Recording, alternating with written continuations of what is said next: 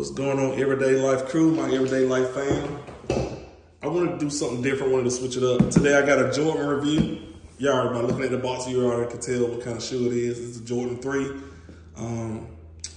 Air Jordan Retro 3, white cement, reimagined.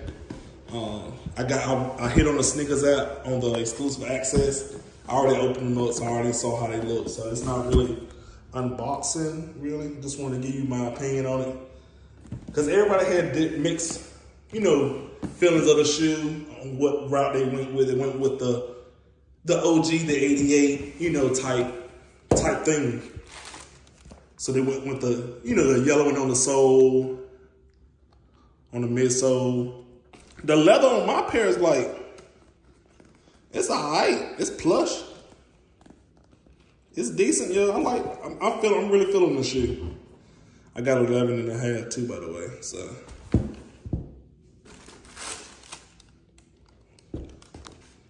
You got your card in the box. Nothing at the bottom. I hit on Snkrs app. I can show you the Snkrs app box. These are not fake. These are authentic. 100% authentic. Don't do replicas or whatever. So, Air Jordan 3, white cement, reimagined. I like the shoe. I really like the shoe. Real plush.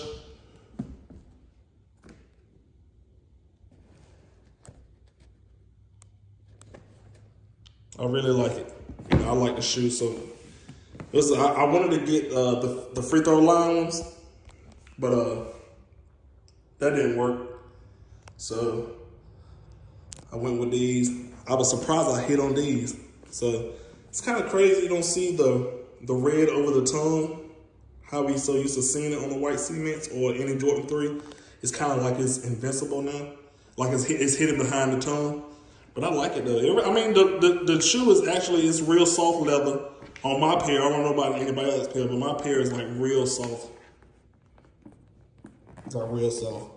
I mean, for $210, whatever these retail for. And I noticed on the toe box, there's it's kind of cut lower than the regular Retro 3s. It has a really high cut, but these they went with a narrower toe box. So they're paying homage to the OG, which is the 88 ones. I hope I'm saying that you're right. If not, comment down below, let me know. But yeah, they went with the narrow toe, with the low cut elephant print, narrow toe box. Definitely grab your pair. Are they worth the resale price? If you're a Jordan head, if you like sneakers, if you love the iconic look of the white cements, what they're doing here, are they worth the resale? I would say, yeah. I wouldn't pay no more than $350 for them, depending on the size. But my size is 11.5, so they was running for about $320-ish on GOAT, and I think it was a little bit more than that on GOAT StockX, but I try to not shop on StockX, but whatever. Yeah, these are dope. These are dope.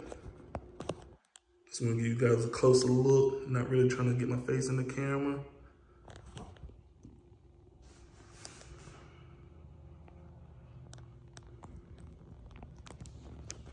These are dope.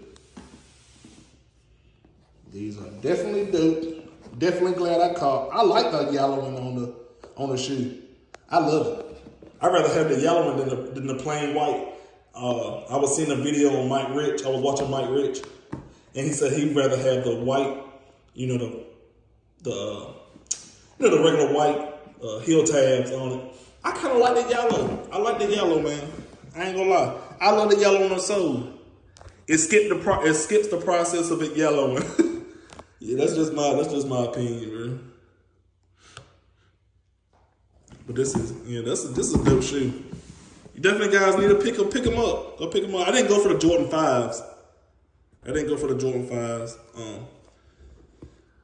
Kind of, it's just an all blue shoe. I might go to buy the Tar Heel 4s, but if I get a good deal on them, I'll snag them up. And I usually like buy Yeezys, but yeah, this is my review. I want to show you the Jordan 3 white cement reimagined. Yep, this is my review, Everyday Life, and I'm out of here. You little once over.